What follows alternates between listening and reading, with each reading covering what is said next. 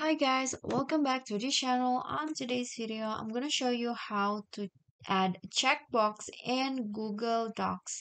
So here I've already opened my Google Docs, and in here I'm going to uh here I've already have a sample data, and let's say that it's a shopping list and I want to add a checkbox into it to see what items I bought. So here I'm going to add the checkbox in here. So what you need to do, you can just block the uh column in here, and then you'll find the checkbox item or checklist item at the top. Just click on that and a checkbox will be appear. So if you are, for example, has bought this item, you can just click on a check box like this.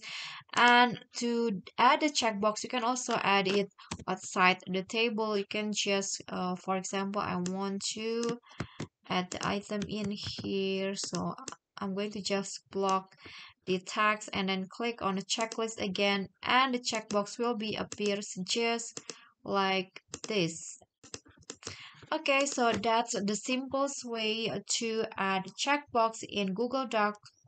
If you enjoyed the video, please give me a like and smash that subscribe button down there, and also don't forget to leave a comment. That's it for me today. See you guys next time.